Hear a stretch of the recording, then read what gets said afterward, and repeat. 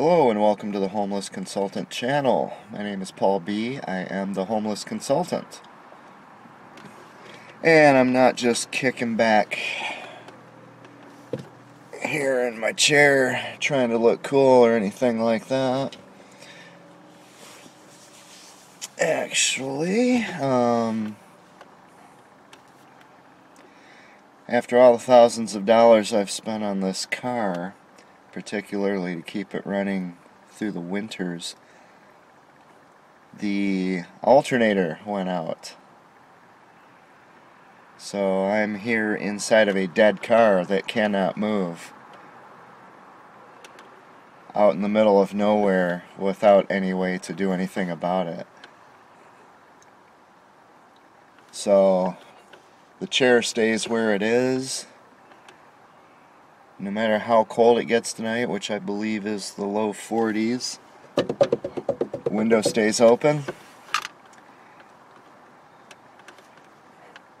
There's no power in this car at all. It is dead.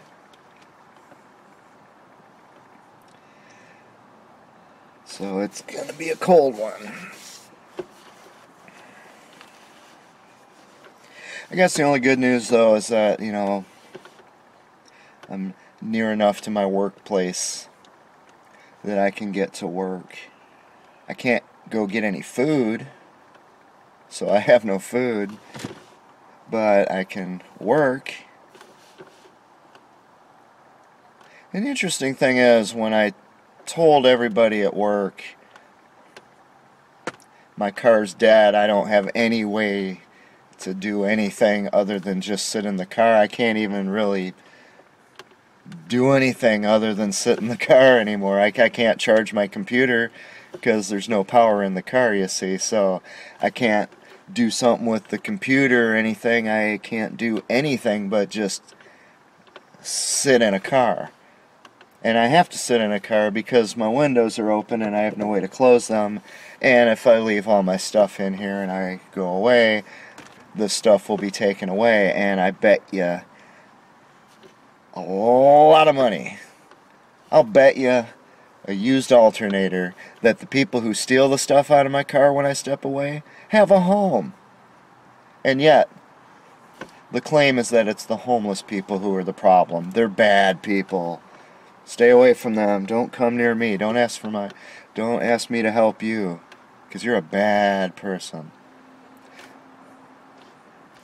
Well, what about all those people at work who I told this to? Because not even one of them actually offered to help. As a matter of fact, what they kind of did was more or less laugh quite a bit. It's very, very funny to them. For those of you who aren't aware, who haven't been to Minnesota, that's what's called Minnesota nice. You see, it's the opposite of nice is what it is. It's a lie. It's a myth. It's a carefully cultivated lie. All those people I work with, I bet when they're out on the road, if they're just driving down the road and they get stopped at a light and someone who doesn't feel like working for a living holds up a sign over there, I bet you some of the people I work with, I'd almost guarantee you some of the people I work with would say, hey, come here.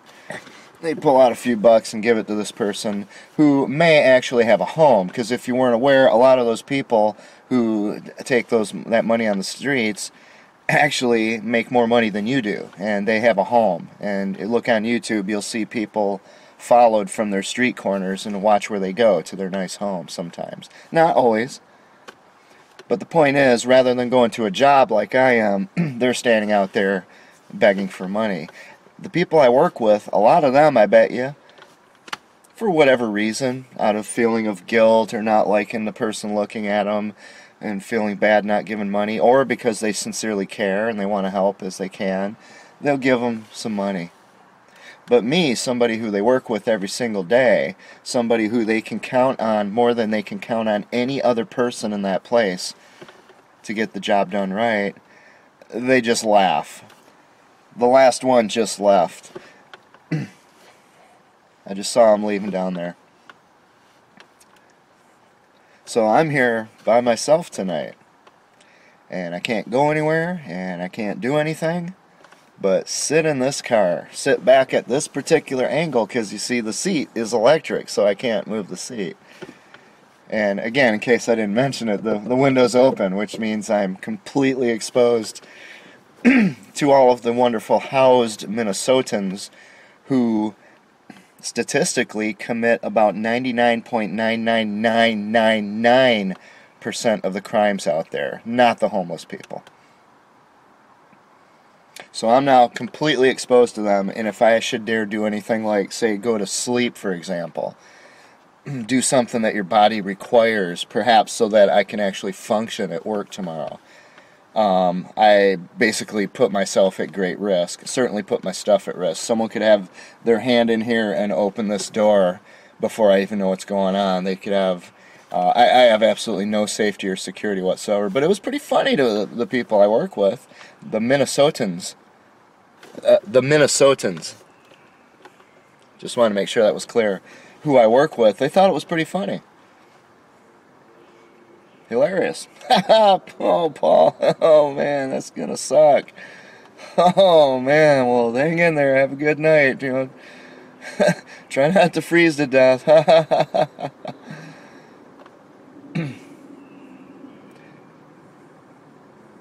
Those are the people I've worked with for 2 years.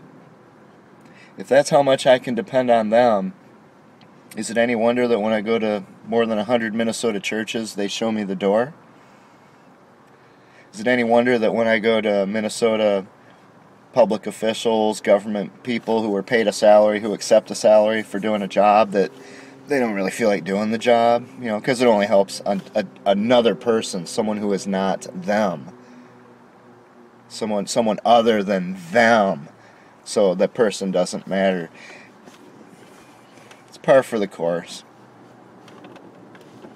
I've spent so much money on this car, and given how much I have in my checking versus in savings, I don't have enough money to fix this right now. So I'm stuck here. The nearest store where they sell food, to my best knowledge, is about, I'd say 3 to 4 miles away, up and down hills. And if I go, I have to leave everything I have in a car with the windows open. Just leave it here for anyone to walk by and grab it. That's if I want to go eat food, for example.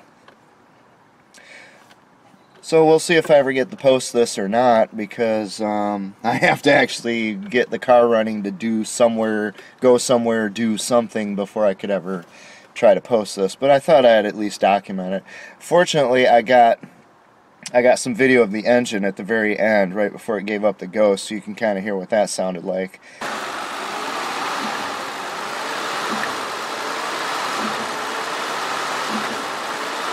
That's just exactly what a person who lives in their car wants to hear. Imagine if your home made that kind of a sound or did something equivalent. How would you feel if that happened? Would you like it if everyone around you laughed about it and thought it was funny? Maybe you would. Maybe you're a Minnesotan. Just thought I'd share this with you for what it's worth. I'm going to go back to, well, doing nothing, actually, except sitting in a dead car. I hope you have a wonderful day at home.